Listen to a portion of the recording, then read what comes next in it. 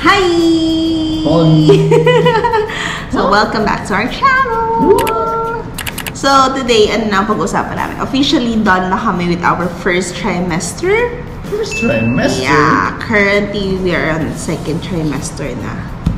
So, same dun sa unang video namin. May mga questions kaming ako. So, sagutin din namin.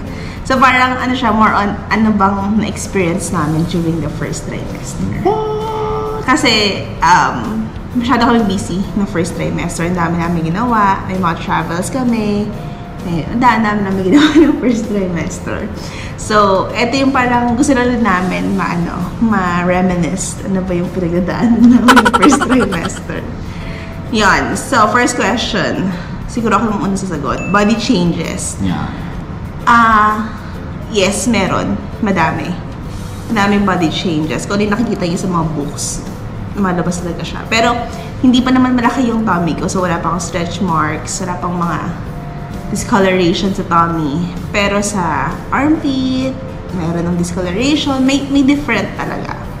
Tapos parang sabi nga ni Alex, umiiyak ko kay Alex, pangit ko na. So, sabi naman, lagi ako na-assure naman ni Alex sa parang, it's normal changes para kay baby rin naman yan. Yan. So, yun, ina-assure naman niya ako na maganda pa din ako. Sa tingin naman, body changes. Oo naman. Like, mas ngayon, mas pronounce yung hips. So, lumalaki yung balakang. So, na-observe yun but I'm not sure how it feels naman sa kanya. Ang sikip na ng uniform ko sa pants. Hindi na kasya sa hips. Mas sikip na siya. Tight na siya. Tapos, sa facial, nag-flushing ako lagi. Rosy cheek ako lagi. Obvious na flush yung kanyang cheeks. Tapos, sabi nila minsan, pag pregnant ka, is nagkakaroon ka ng mga, ang tawag doon yung breakouts ng pimple. Ako, hindi ako nag-breakout. Di naman nag-change yun. Ganun pa rin naman. Same. Tapos, feeling ko mas smooth yung skin ko. Tapos, lagi pa ako rosy cheek. Kaya feeling ko ganda ko eh. So, next question. Ano question yan? May mga mood swings ba? Madami, syempre. Nag-worsen ba siya nung pregnant time? Sakto lang.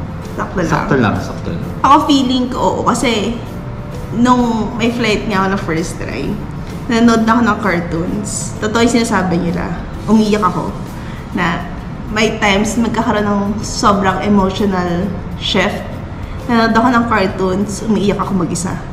So, hindi ko alam bakit ako umiiyak. Kasi namakagulgod ako dahil sa cartoons. Tapos, ang bilis ko ma-annoy. Lalo. Mabilis ako ma-annoy before, pero ngayon, sobra. Tapos, nagkaroon din ng, yung hearing ko, tsaka smell ko. Sobrang, times siya. So, may marinig lang ako, like kahit si Alex, na ano'y nakagad ako. Maamoy ko na si Alex minsan na caring duty, nabubwisit na ako. Ay, ganon. Yung smell ko, tsaka yung hearing ko. Yan. So, meron ba tayong mga changes in habit na ginawa na first try? Tsaka sa food? Meron naman. Ano ginawa natin? First try? So, nung umpisa, hindi pa namin alam na kami ay pregnant. Pero 1 month before nun is nag-healthy diet kami. So, nag-change kami ng more fibrous, more vegetable. Hindi kami nag-fast food. No fast food for a month. So, yun yung unang mga naging changes sa diet. And then, nung nalaman namin pregnant kami, so, nagkaroon din ng another strategy like more frequent na yung pag-drink ng water, mas watch out sa kung ano yung kinakain. Prepared kami ng crackers sa bed para sa morning sickness. And then, so wala na rin kaming mga preservatives sa pagkain. Wala na kaming Indomie. So, no more instant noodles. So, gano'n. Yan yung mga naging changes. And then, speaking of like morning sickness, sabi kasi nga, diba, is umaga lang. Sa akin kasi ang changes dun is pagpatak ng after lunch hanggang makatulog ako, nagsusuka ako. Until ngayon, second trimester ko, nagsusuka pa din ako. And nag-worsen yung morning sickness ko. Or pregnancy sickness, sabi nga nila. So, ang naging strategy namin is small frequent meals. So, hindi ako nag-overeat na. Konting, mabusog lang, then okay na. Tapos magugutom naman din ako agad. Kaya na lang ulit ako pag gutom. Tapos, alkaline water. Nag-alkaline water na ako. Feeling ko naman helpful naman siya. Mas naging less yung nauseous ko. And then yung crackers pa din. Sa food, wala akong yung parang heat food. Wala naman. Tapos yung cravings, no first try ko lang talaga is bread. Hindi ako makain ng bread. Hindi ako mahilig sa bread. Pero bread ang hinahanap ko. Bread, Domino's pizza, tsaka pasta. Yun yung mga cravings ko. Pero ano yun, hindi naman like buong first try. Kasi nalaman namin yung pregnancy, end of, almost end of second month na. Kasi wala akong ganun ka, sobrang hate na food. Ayun, medications, sagot ko is, nagpa-prenatal check-up kami, nagbigay ng mga vitamins na hindi mo dapat i-miss. Kasi yung mga pregnant friends ko, lagi na rin sinasabi, ma-miss mo na lahat, wag lang yung mga medications para kay baby, lalo yung folic acid. So, conscious effort na talaga nasa harapan na. Yung ginagawa namin, nilagay namin malapit sa door para hindi makalimutan. Ayan. So, kasi sa kwarto, sa door, parang first thing in the morning, paglabas is diretso toilet. So once na in reach, within sight yung mga meds, maalala agad. Yes. So first thing in the morning, accomplish yung mga meds na hindi siya mamimiss. Yes, minsan nag-remind din na, nainom mo ba yung gamot mo? Nainom na ganyan. For the nauseous na medication at vomiting, may binigay sa akin na gamot, pero ang advice niya talaga is as much as possible kung kayang, wag uminom. And iniiwasan namin uminom ng any kind of medicine, lalo na first trimester. Yun, kasi mahirap na, better maging safe na lang. So, how do we cope with changes? Ako? Iniyakan ko muna. Iyak muna ako. Kasi dahil na sa body changes. Like, kasi nga, kaya kami healthy living din doon. Kasi nga, kakasal kami. Tapos, nagda-diet talaga ako. Tapos, nagkakasya na sa akin yung mga damit. Tapos, alam kong pregnant ako. Sabi ko, tataba na naman ako. Di ko wala na-enjoy. Di ko wala nakuha yung goal ko na weight. Pero yun nga, lagi naman din ako ina-assure ni Alex, maganda ka pa din. So, yun. And then, pag hindi ako sure, nag-ask ako lagi sa OB. If normal ba yung ganito, normal ba yung ganyan. And then, importante na may partner ka na nag-assure sa'yo na everything's okay. Love ko pa din nila. Diba? Very good. Ayun, ikaw, may nakukope ka pa sa changes na sa atin. Anong exactly ba yung tanong? Hindi, like, how do you cope with the changes nung may baby na pregnant na? Ayun, syempre sa akin kasi always yung mindset ko yung sarili ko na may plus one na hindi na tulad dati na sarili yung iniisip or as couple, as partner lang yung priorities. Ngayon, more on careful sa activity, careful sa pupuntahan. So, talagang extra mindful sa mga activities na gawin. Kasi, lalo sa work, kasi sa ambulance ako nag-work. Dati di ako nag-iisip ng mga considerations dahil parang normal adult lang kami with day-to-day activities. Pero ngayon, nung buntis kami, so talagang itong food ba to? Pwede ba?